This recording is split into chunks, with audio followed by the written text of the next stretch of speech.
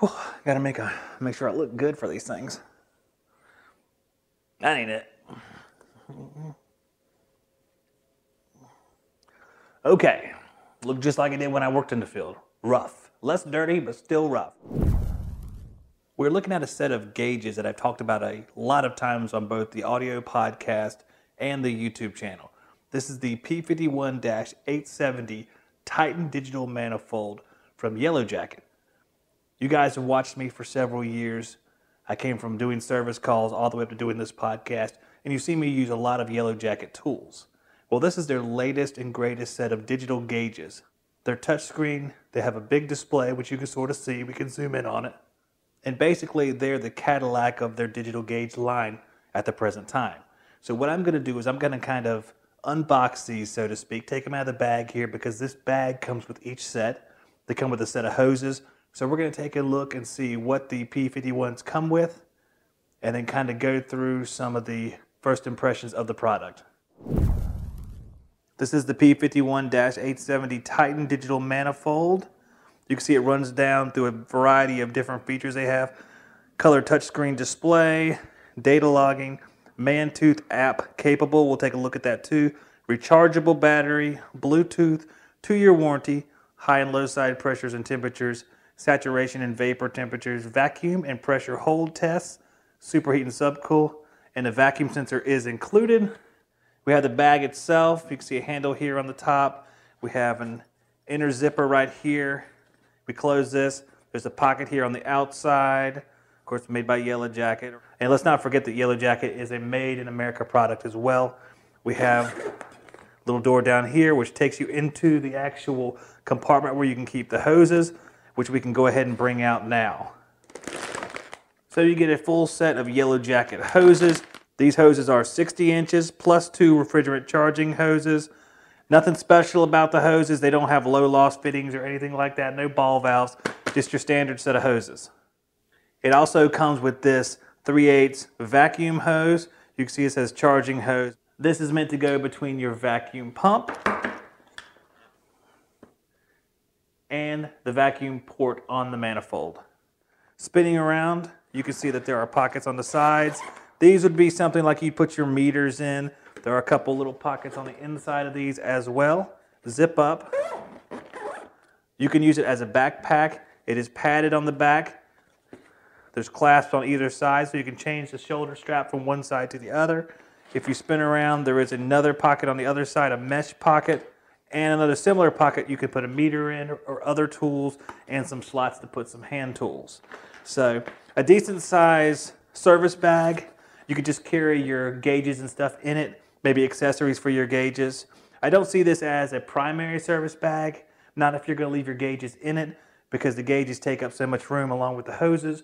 You wouldn't be able to fit what I would carry on a service call, which is relative. And if you're a minimalist, you're probably not going to take your gauges out there. But it is a nice bag to put your gauges in. If you had to take them out to the call, you can put your ball valves in here, or any other temperature measuring accessories for the returner supply air on the sides, or your multimeter, a couple nut drivers. But let's talk a little bit more about the gauges themselves. Let's go ahead and take these out of the box here. I'm going to try to preserve the box as much as I can, because we're actually going to give these away in the upcoming weeks, so make sure you're looking forward to that. It's going to be one heck of a prize, because this thing retails, I think, for over $500. Just messing around a little bit with these gauges, we can see a couple different modes here right off the beginning. Pressure, temperature, evacuation, pressure, hold. See the light blinks when it's on. Here's the power button. 4-port manifold, meaning you do have an evacuation port. You have your yellow hose going to your refrigerant drum. You have your high and low side ports as well on either side. Very nice valves here. Nice play, nice action. Very big, ergonomic, not quarter turn. Just looking at some of the screens right here, pressure holds a test I really like. Pressure hold, we can set this up. We've actually used this on a previous set. We were testing pressure drop on an evaporator coil. We were testing it with nitrogen. That's what this mode's all about. We can get into that a little bit more later. Evacuation, so you have a micron reading. It does have a standalone gauge, which we'll look at in a second. It's not running through the actual manifold itself, which is nice, which is a drawback of some of the other manifolds that have their gauges built in, because it's nice to have that micron gauge separate than your everyday testing manifold, so you don't have all that gunk contamination in your micron gauge. So there's your evacuation, and there's pressure temperature. It does use sort of the old style analog looking gauges right there, but also has a digital readout. And it looks like we're going to need to zero these. Let's see if we can figure that out real quick. Let's hit the settings button, zero transducers. We push that, exit, and they zeroed out. So that's a pretty easy setup right there. So that's what the screen looks like. It is a touch screen, relatively sensitive, not having any issues there. I had to hit that twice. Let's go, hit that one 3 times. Let's go back. Let's test some of these buttons here. Pressure hold, right away, back, evacuation. So pretty good action on it. The settings button takes a couple hits there, but that's about it. It is smaller. Let's try it again. Yeah. So besides that, all the buttons play pretty easily there. Change refrigerants. There's a whole lot of different refrigerants. Right there, you can see it goes all the way to R12, R600A. You get your hydrocarbons all the way back down to R11. So let's see if they have blue on. Since we're sponsored by Blue One, let's see if they have it on here. R458A. R458A, they do have blue on. So the Blue On guys will be happy with that. Turn it off by holding down the power button. Let's flip it over. 2 pipe clamps. And I want to reiterate something I said before. These pipe clamps, they are tough. They're very sturdy.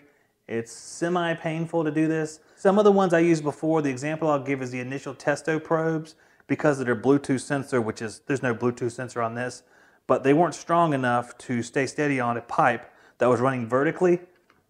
They would actually fall down like this, but these do not have that problem. As you can see, it puts a fair amount of pressure on you. Take these 2 off. Some guys did not like the fact they store on the back. They said it kind of interfered with hanging them on the units, which I can understand. You have to hang them in a different manner because, as you can see, the hook is fairly short, so you don't have a whole lot of distance to swing out with the gauges. So you're going to be angled out, or you're going to just hang it on something else and suspend it, like from the little spot where you put a padlock on a disconnect, something like that. Here's where you plug in for your temperature sensors, and then there's a connector here. Let's zoom in on all of these for your USB charging port. There's all your connections. They have nice, looks like they're trying to make them relatively waterproof. And same with the charging port right there, where you'll recharge your gauges. All right, let's look at some of our other settings. It says device settings, 0 transducers, calibrate display. So if your touch screen is acting up, you can sort of change the settings there. You can brighten up the display. So you drag it downward like that. All the way up, we'll leave it up. There's a backlight timer. You can change it from 60 seconds. See how high you can go. 10 minutes down to 5 seconds. We'll leave it on 60 seconds.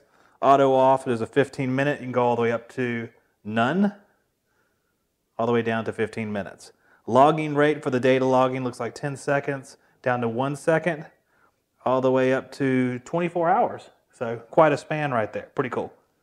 I think these gauges are pretty sweet, but take it with a grain of salt because I don't work in the field every day anymore, so I don't get to put them through that rigorous testing that you guys do, banging them up against machines, charging. So I want some feedback in the comments from the guys who have used them and have done that. So let's take a look and see what's in the bottom of this package right here. Important setup information. Make sure to read that. Also, they have a quick start guide. Make sure you read stuff like this, guys. I found that when I skip this, I often have questions I'll ask and not realize that most of them are answered by these sort of guides.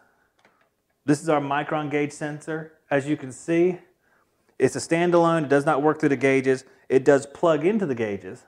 You can see this sort of 3.5 millimeter looking plug like you'd have for headphones or Cooper Atkins or something. So it plugs into the gauges, but it doesn't actually have a sensor in the gauges, which I think is pretty good. You have your USB charging cable.